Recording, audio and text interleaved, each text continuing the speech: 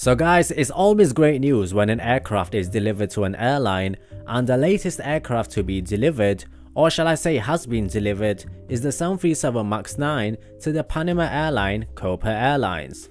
So the airline had already taken delivery of the plane last month in August, but they're planning to reveal the plane at a launch ceremony on 18th of September. Now we can expect the executives of the airline and also the media press making their appearance, because this is actually a great day for the Panama people. So once the ceremony is done, the plane will be put into service 2 days later, and it will be flying the Panama City to San Francisco route. Now the airline has orders for 61 MAX planes, comprising of 13 MAX 9s, 15 MAX 10s, and the rest are assumed to be the MAX 8 variant, because they haven't actually disclosed that piece of information.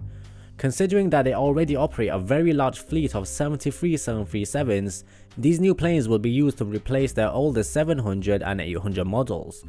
Now in terms of the configuration, the first few planes will be configured with 170 seats compared with 160 on the 737-800s.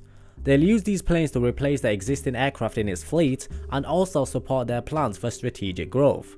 They will also be the first airline in the region to operate the MAX on deep South American and North American routes.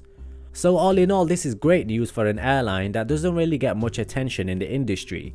The airline did really well in 2017 in terms of adding new routes and the number of passengers carried.